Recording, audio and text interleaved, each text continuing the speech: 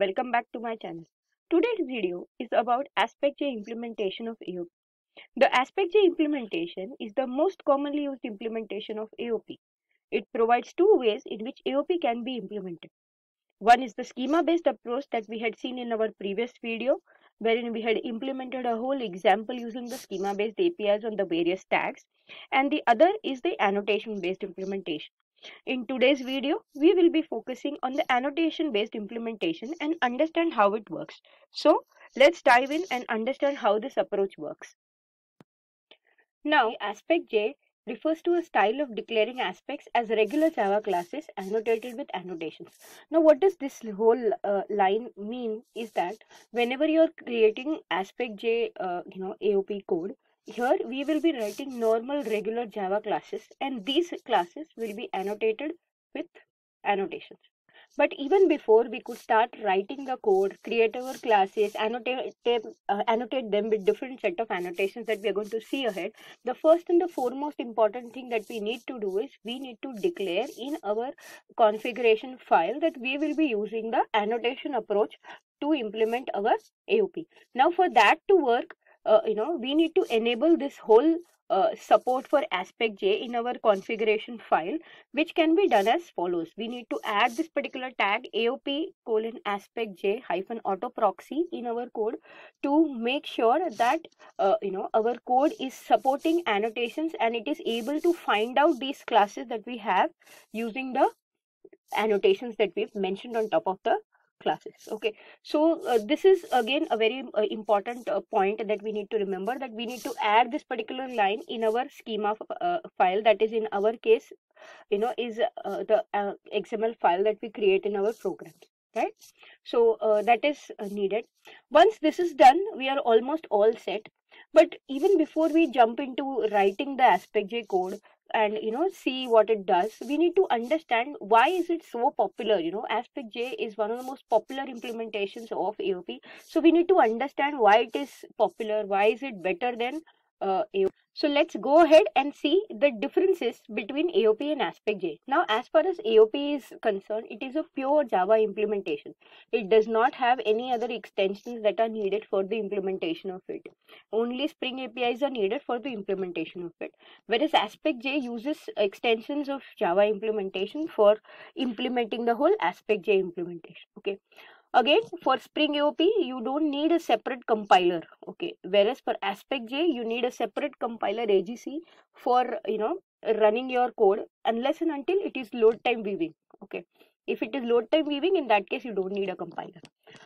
Another disadvantage here for AOP is that it only supports runtime weaving, whereas AspectJ supports compile time, post compile time, and load time weaving support is provided here, which makes it more faster. Okay, because of these compile time, post compile time, and load time weaving support, it makes it more faster than the AOP. Also, here only method level weaving is supported. That is, if you have to implement here, only method level is supported. Whereas for AspectJ, you can have class level, method level, and field. All three levels of weaving are supported here. Also, here, if I have to implement Spring AOP, it can be implemented only on beans that are being managed by the Spring container. Whereas for AspectJ, any POJO, any normal Java class can be used to implement the AspectJ annotation. So it does not have to be a Spring container managed bean. It can be any normal Java class, and you can use it to implement the AOP. Also, only method execution point cuts are supported here. If you remember, in our previous video, we had spoken about executions. Okay, we had spoken about expressions in the point cuts, right? So that is what they are talking about here, that here only method execution point cuts are supported, whereas here all sorts of point cuts are supported. There are various ways in which you can implement point cuts here. In a future video, we will be talking about what are these various different point cuts that are supported by AspectJ and see an implementation for it. Okay. Another disadvantage or drawback that we have in Spring AOP, that for implementing Spring AOP, you need to have proxies created. So, you can either use Java-based proxies or other proxies. So, basically, you need a proxy here for the targeted object, and the aspect is applied on the proxy. If you remember the first program that we had seen on Spring AOP, using the traditional approach, there we were talking about proxies and we had implemented it using proxies. In case if you have not seen that video, you can check out my video on the traditional implementation of Spring AOP. I'll share the link here and you can use that link to see the video. Okay, whereas for AspectJ, okay, here it is viewed directly before the code application is executed. Okay, so here as you can see, it also supports compile time and post compile time. This will happen even before the code executes.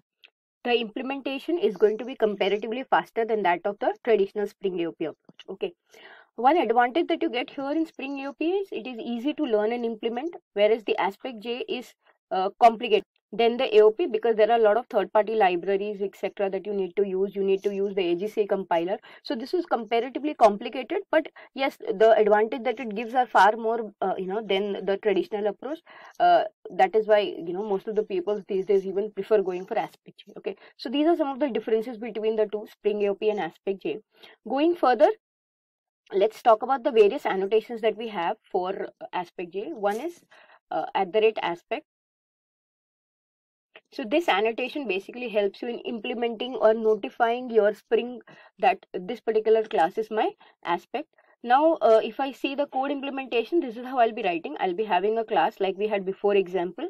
In our previous video also, we had seen this before example. On top of that, you need to use the @aspect annotation. Okay, so this is what you need. This is, or you can say this is how it is implemented. Going further, the second one that we have is a point cut annotation. Now, this is how you usually write a point cut annotation. That is, in your class, you basically use the point cut annotation along with the execution. The expression that we had used in our previous video is implemented like this here, if you remember. So, we'll be using execution com.learning.model.car details. And this is where we are referring that it will refer to.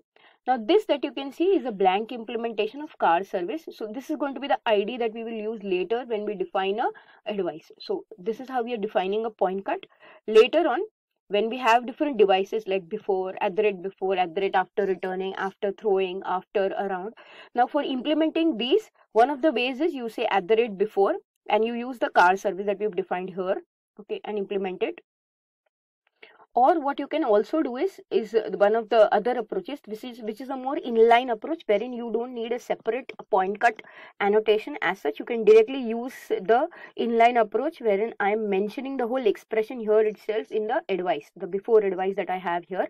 So here this is more of an inline approach, and that was more of an explicit approach, wherein we were creating the point cut as well as the advice separately, and we were connecting them using this particular service that we have. So that was one of the ways. This is the other way. So this is basically the inline approach, and this that you saw here was the more explicit approach. Okay, so you can use one of the two, whichever you want.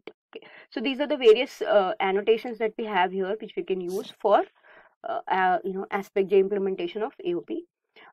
So that is it for today. Thank you.